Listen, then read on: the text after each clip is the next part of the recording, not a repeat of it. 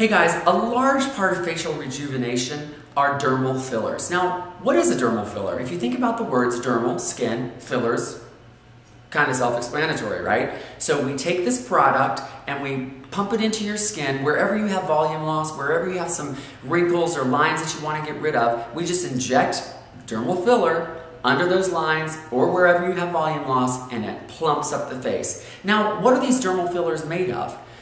Dermal fillers, like Restylane or Juvederm, the two main products we use, they are hyaluronic acids. Acid? Oh my God, no! Acid on my face? Acid in my face? What, are you kidding?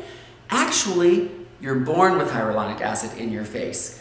Everybody has it. If you think of a baby, when babies are born, they are chock full of hyaluronic acid. That's why their skin is so gorgeous, plump, yummy, moist, dewy. But as we age, we start to lose hyaluronic acid. And that's why we came up with these dermal fillers, so that we could replace what we naturally lose over age. Hey guys, thanks for watching our videos. Call the number on your screen, come in for your own personalized consultation, and together we'll come up with the perfect treatment plan just for you.